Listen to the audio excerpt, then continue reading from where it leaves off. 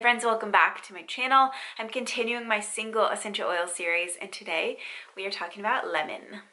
I love doing these videos. It is very basic. We just break down one single essential oil and I share everything that I know about it. I have a few books and a few places online I like to get my research, and I'll link everything below. There's a blog post that always goes with all of my videos too, in case you guys are more just like to read or want all the links to stuff. Basically, I'm going to talk about the uses, like the uses I have seen that maybe we don't use yet, the ways that we use lemon, miscellaneous things, medical, what is in the oil or what constituents or compounds make up lemon, safety, and then pricing, and that is pretty much it.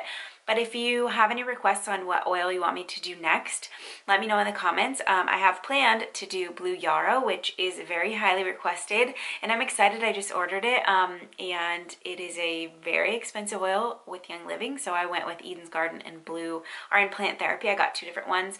But anyways, I have a few different ones planned out for June, but let me know what oil you want me to do next. Before we get too far into the video though, I want to share a Fume with you guys. I haven't in a while, and it is one of my favorite all-time essential oil accessories. It's basically your personal little diffuser.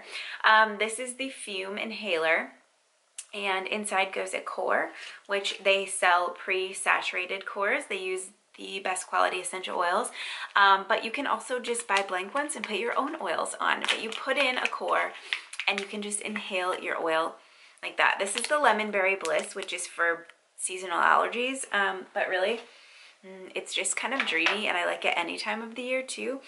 But it's the lemon, lavender, peppermint blend with a couple bonus oils. So you insert the core into the opposite end that you breathe in through, and kind of give it a tap if you need to, then you just breathe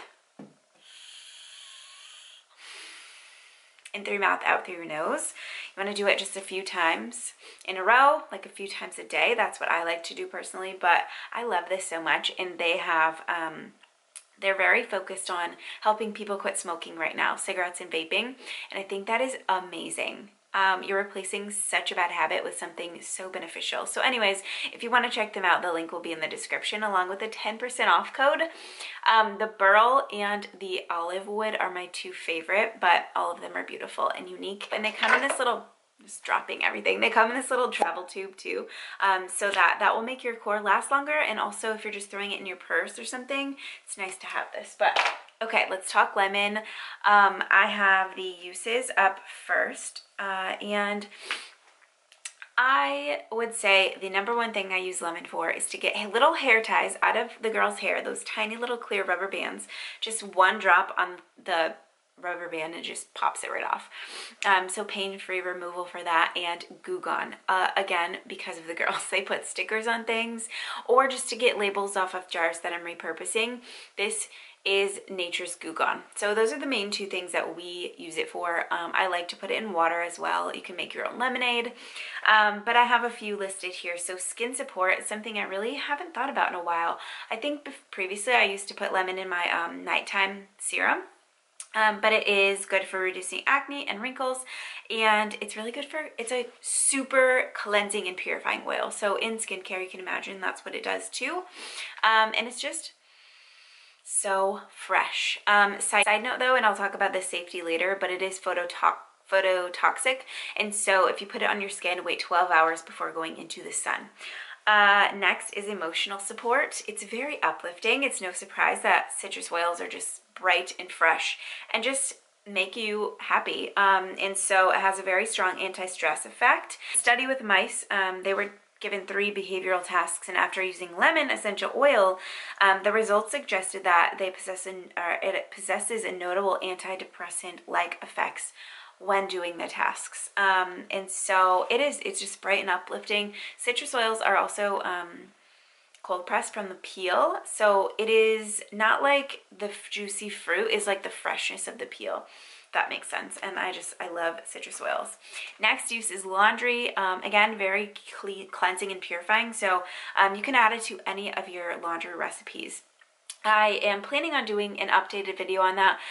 It's been a while, but we do make our own products, and then we use a lot of different natural things. But you can make your own laundry detergent, your own fabric softener, your own like laundry boost, like a scent boost or a stain remover boost.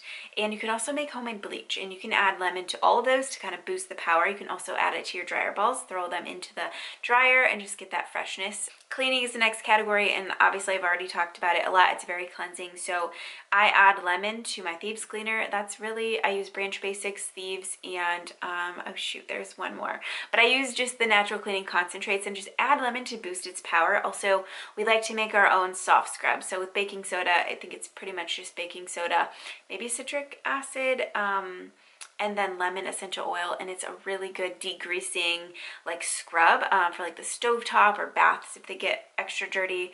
Let's see, yeah, also works as a natural goo gone, and then if you diffuse it, it helps to purify the air. So very cleansing. Miscellaneous facts that I have found. A 2014 study found that lemon oil aromatherapy reduced nausea and vomiting during pregnancy. And I love that because ginger was my go-to, and really the only oil I knew that helped with that, or peppermint. So it's just cool to have another alternative because maybe someone doesn't like ginger. So that was nice, and a good just like tip to have up here. Lemon is also known for its ability to help cleanse toxins from any part of the body, and it's used for lymphatic flow, drainage. So dry brushing is a really good way to get your lymph moving, but also massage, a very light massage. I have a whole book and a whole video on lymph, and I'm like, love it. So I will try to link that here below. But so if you're doing a massage, you just basically put like a coconut oil base with lemon, grapefruit, cypress. There's a bunch of different oils to help stimulate lymph and detox. But you just massage it on, and it is dreamy. It smells amazing. My recipe should be in that video. I will link that below. Allergies is the next, and I just mentioned it in the Fume Lemon Berry Bliss. That core has the trio, the famous trio for allergies: lemon, lavender, and peppermint. But lemon is very like anti-inflammatory, but also antioxidant, and that's why it helps with allergies.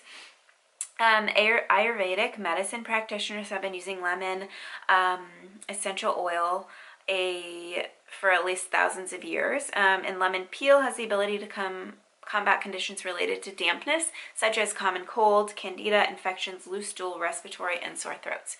So another way that we love to use lemon is when I feel like a sore throat coming on.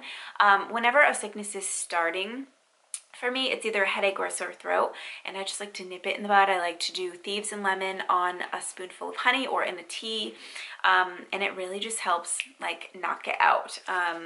I would say 99% of the time for me. It's also been used for a natural remedy for gallstones, and I have no experience. I don't even fully know what that is, but I did find that, so that was a fun fact. Next is medical, and I get this from a couple different books, but the medical properties are antiseptic, immune stimulant, improves memory, relaxation, and it's rich in limonene, which has been extensively studied for its ability to combat tumor growth. And in the Dr. Josh Axe essential oil book, Ancient Medicine, I think that's what it's called. Lots of talk about cancer in the book, and I don't love to talk about that, but it is mentioned for that multiple times. So just do your research and maybe get that book. It's really interesting. The compounds or constituents, what the oil is made of: alpha pinene, beta pinene, and D-limonene, and I will put those there down in the blog post just so you can see them visually, because I'm sure I'm pronouncing them wrong. Safety, like I said, it's photosensitive, and so that just means if you put it on your skin and go directly into the sun, you're going to get a rash or reaction. So if you're putting it in like your skincare routines or products, just put it in your night one and put it on at night. Make sure you wait like 12 hours at least. I would say 10 to 12 hours before you go into the sun. And then last is pricing. So I have just a couple listed. I will put more in the blog post, but I just did Revive and Young Living. To compare, a 10 ml from Revive is $7, and a 5 ml from Young Living is $8.55 or $6.50 if you remember. So I love lemon. We use it a lot. I'm surprised I hadn't done this one already for this series, but let me know how you guys use lemon and any other little tips that you guys have. The link to shop all of my favorite essential oil brands will be below.